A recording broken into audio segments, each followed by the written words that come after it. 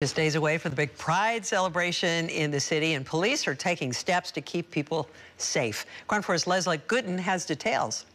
San Francisco's Pride celebrations are known to be one of the most popular Pride events and brings in hundreds of people from around the world. And with anticipated large crowds, the San Francisco Police Department is taking necessary safety measures. You will see a lot of police officers, both at the parade, at the festival, after parade, tomorrow, fully deployed all across the city. The FBI and Department of Homeland Security has warned of threats made against the LGBT community from terrorist organizations. And the city's police are asking for attendees' help in maintaining safety.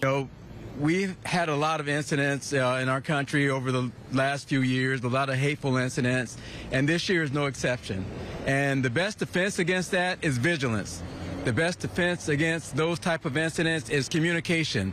If you see something, call the police. Say something if you see something. The chief of police during Thursday's press conference regarding Pride said currently there aren't any known threats to any events happening in the city this weekend and shared these safety tips for attendees.